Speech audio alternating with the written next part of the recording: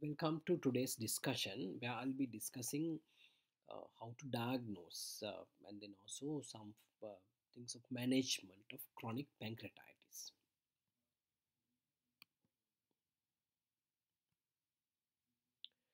Read this clinical history. Take a minute and read it.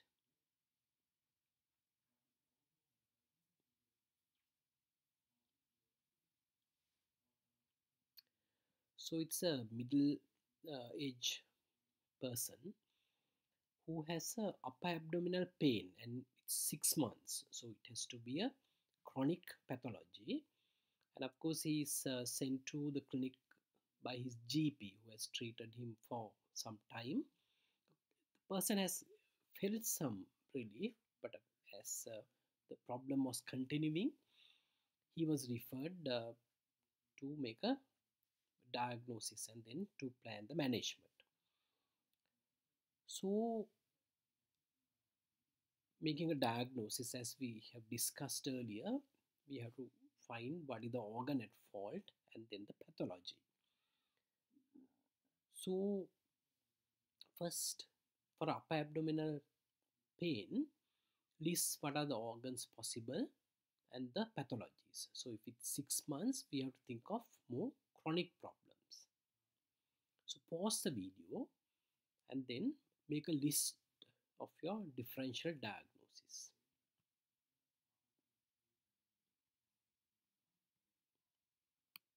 So once you are completed, now just this diagram will tell you what are the organs to uh, get involved in your differential diagnosis. But of course, sometimes cardiac pain can come here, and also behind these peritoneal structures, of course, you have the retroperitoneum. Pancreas is also retroperitoneum. Behind that, you have the aorta. So aortic pathologies are also possible. So once this anatomical picture is built in your mind, then knowing the organs and then with your background pathology, just fix up some chronic pathologies.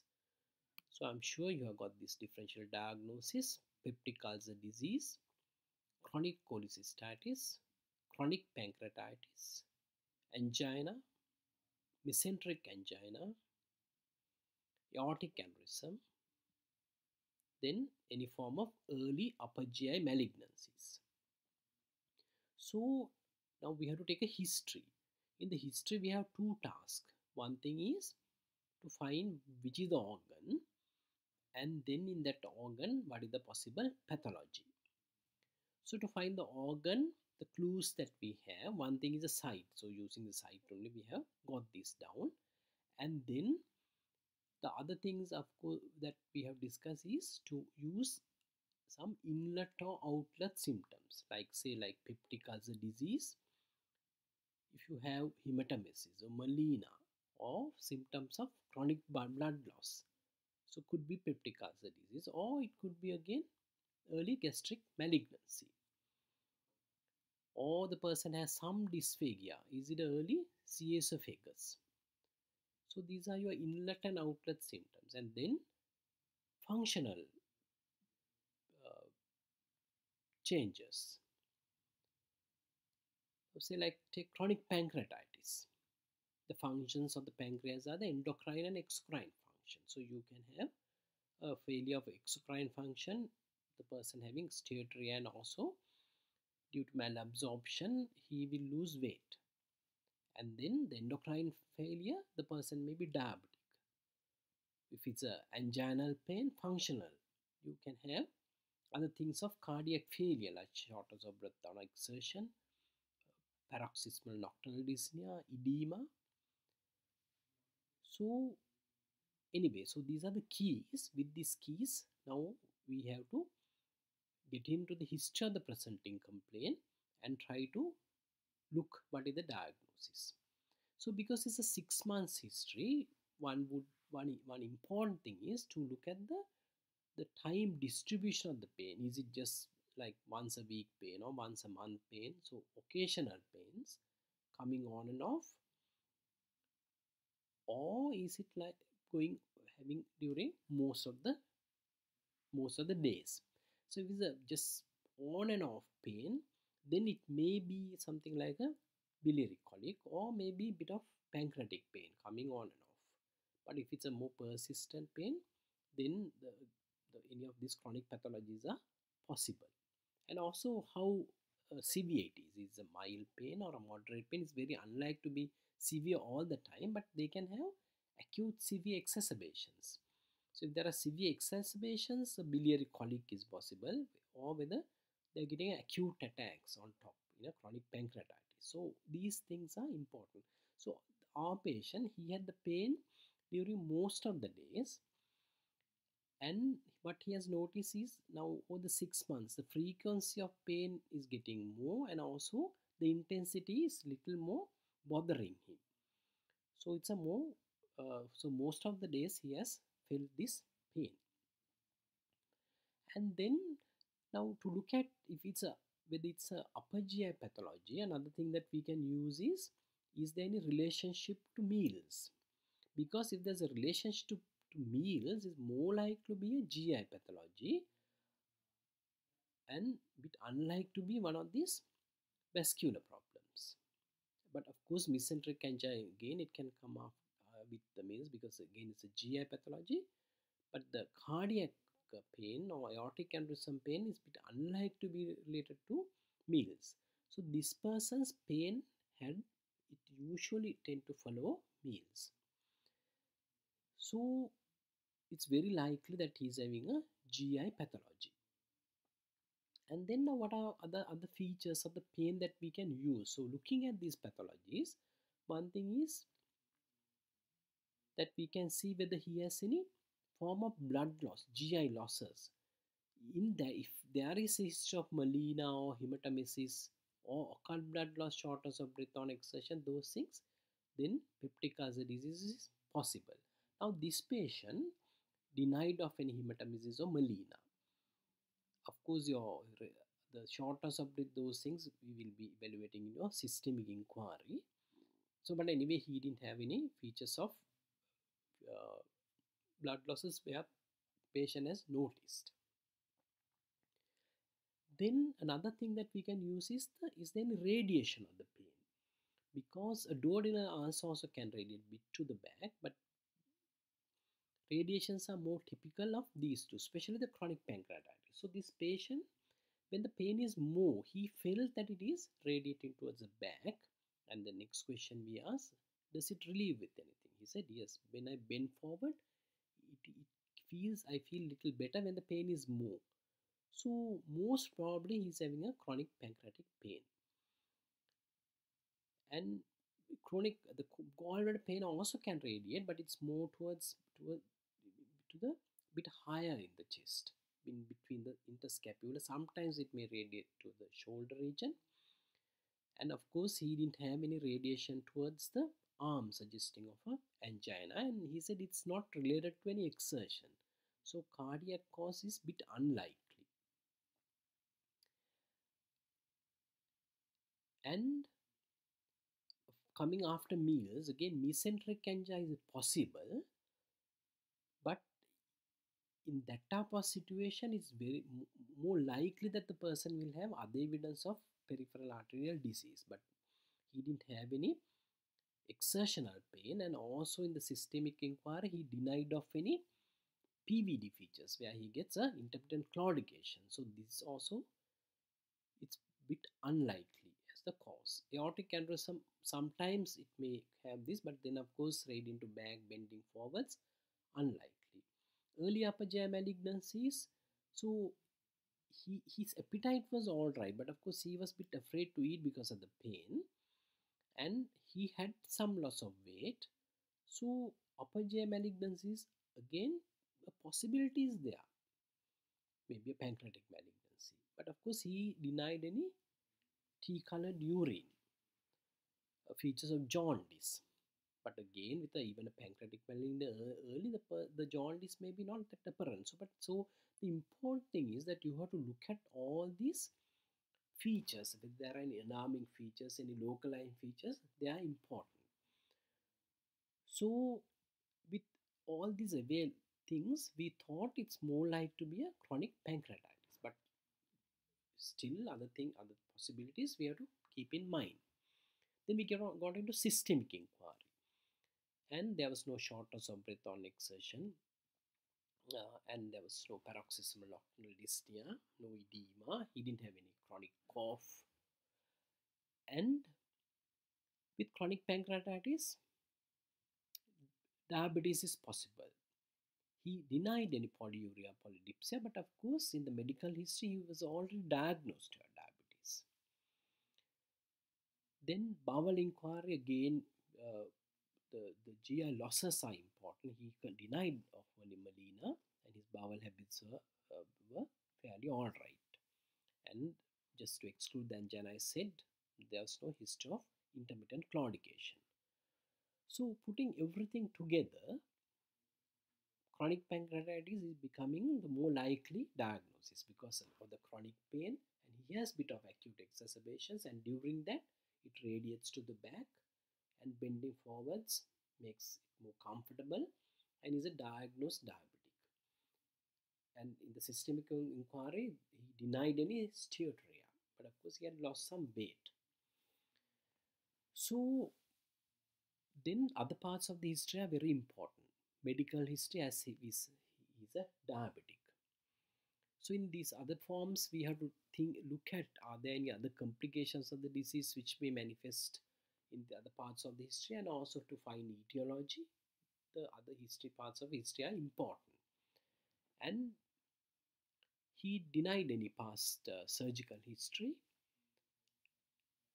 Social history, he was alcoholic. He had consumed alcohol for the last 10 years. Like every day he was drinking. So now things are building up more in more favor of chronic pancreatitis. And the pain was affecting his job. He was working in a shop as a helper.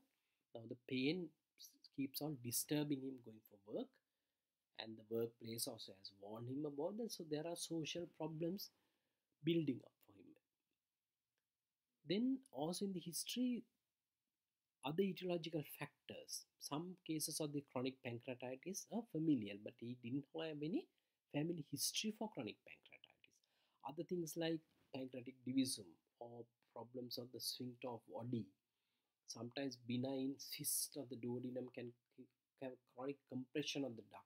But these, of course, in the history, it's difficult to evaluate. They will be, we have to find out them by investigations. So examination. So more likely diagnosis is chronic pancreatitis, but again, important not to forget other things. So general examination. He had a slightly low BMI. He was not pale. There was no jaundice. So these are focus signs. No supraclavicular left supraclavicular lymphadenopathy. Cardiovascular system was normal.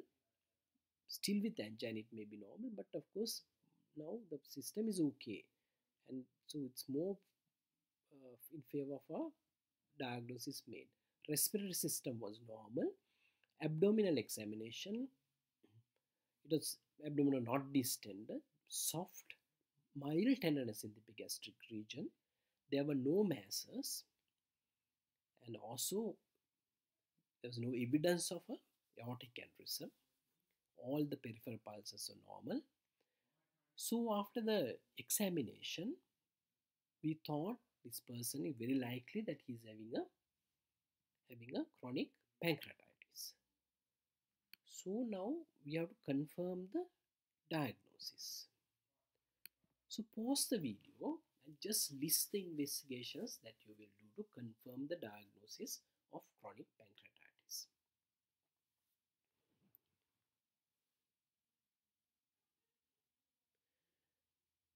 So biochemical investigations, amylase. With chronic pancreatitis, there's not much of point doing unless he comes with the acute pain. So main form of diagnosis, now we said when we plan, we have to think how to look at the organ. And most of the time we look at the organs by some form of imaging or endoscopy. For pancreas, you can't visualize by endoscopy, so we have to look by some imaging. In the past, many years ago, The only investigation which was available was to do a X-ray of the abdomen, and this is a typical thing. The pancreatic calcification. If pancreatic calcification is there, of course you confirm the diagnosis. But there may be some patients with chronic pancreatitis where there's no obvious calcification like this. So now we depend on ultrasound, and much better if we can get a contrast enhanced CT. Initially, we can do ultrasound, which will show evidence of chronic pancreatitis may be atrophic gland, and also the pancreatic duct can get dilated due to the fibrosis catching up the duct, and also due to calculi in the duct, and also the ultrasound they will pick up the pancreatic calcification. CT will of course give more evidence. This patient underwent a CT scan of the abdomen which showed that he has evidence of chronic pancreatitis. There was some calcification, but there was no duct dilatation. The pancreatic duct was not dilated in this patient. So now we have confirmed the diagnosis. So when the diagnosis is beyond doubt, other investigations to look at other pathologies is not very important. And also most of the things that we discussed will be covered by these investigations, like gallbladder pathology or aortic aneurysm. But for safe side, if one wants to exclude definitely a cardiac, no harm, definitely you can get a ECG. And if someone wants to exclude because supposing he has lost a lot of weight, coexisting GI malignancy, upper GI endoscopy can be done. And this patient, in fact, because he had loss of weight, we did upper GI endoscopy, which was normal. So now the diagnosis is established as chronic pancreatitis. So how are we going to treat this patient? So in treating any disease, we have to identify the problems. Now this is a chronic disease. So in chronic pancreatitis, what are the problems? One thing is, of course, the pain. That is the reason why he has come for treatment. Then the functional problems, endocrine failure. He's a diabetic and he was already on treatment and he was well controlled on oral hypoglycemics. Exocrine failure, he did not have any steatorrhea, but if there is evidence of definite endocrine failure, pancreatic enzyme supplements can be given orally. Pancreatic duct obstruction. Now this patient's imaging excluded a pancreatic duct obstruction, and also the bile ducts can get obstructed in some chronic pancreatitis, and here that was also excluded.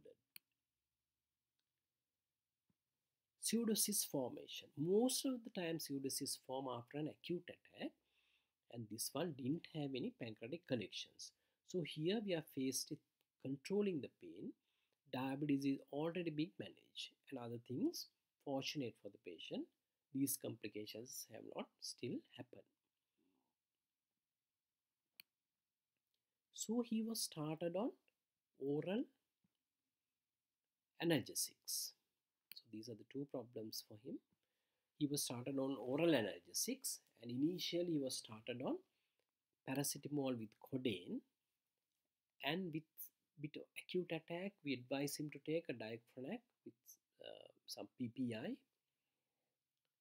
He showed some initial response, but he was saying at times the pain is it's not controlled with this oral medication. So we added tramadol to take when the pain is more, and then we followed him up. But of course, he was coming to the clinic very frequently because the pain is troubling him and it was disturbing for his work. And then of course he had a couple of admissions with episodes of severe pain, and he needed narcotic analgesics also. So some people with the pancreatic pain you can manage pharmacologically. A significant number it's possible, but then there are some people who don't respond, and it's very important in this type of thing. Other thing is that you have to look at the etiology and get them settled. So he's a alcoholic, and then we advise him to stop alcohol. And the other pathologies which can get some treatment would be, of course, if there is any pancreatic duct obstruction, and also if there's evidence of sphincter of body being tight, that also can be handled by a sphincterotomy. But this patient didn't have any evidence of those. So he's off alcohol, diabetes getting control, but the pain now he says it's not all right, and some attacks now he gets severe pain attacks like once a week, and 2-3 days he's not going for work. So then we have to think of other alternate forms of pain relief. So the interventions possible, one thing is a radiological ablation of the celiac plexus. Another form to do is to do what is called a splanchnicectomy, because the pain fibers come from the sympathetic chain through the splanchnic nerves, and it's possible to ablate these splanchnic nerves. It has to be done bilaterally. A splanchnic ablation has to be done in the chest.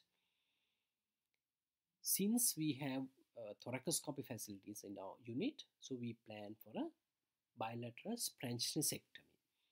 Because if this is done by open, of course, there's a lot of mobility of the surgery because both sides of the chest has to be open. So we discussed this option with him, and we said that he has a fair chance that the pain will get relieved, and he was so bothered he agreed for the surgery. So I'll show a short video clip what we did on him.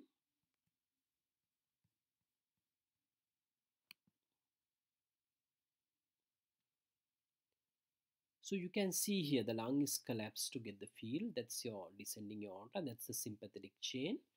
And you can very clearly see the splanchnic branches. So we ablate the splanchnic branches with the diathermy hook. So this is one way, but now we tend to do, rather than ablating one by one, we go down to the main splanchnic and just ablate that. So it's just one. So this is of course going on the splanchnic branches. I hope I have, yeah, now these are the, on another patient I am showing, you can see the main splanchnic nerve is being formed. Maybe one branch is coming from there. So one thing, you can go there and ablate the entire thing, but there's a vein here. So here what we did was we did this and then this other branch. So he underwent his splanchnicectomy, and his pain settled down very well, and he was very happy.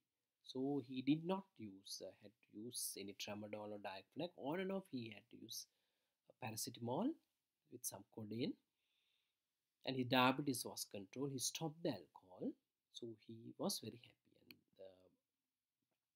and he didn't continue to lose weight. So that's how this patient was managed.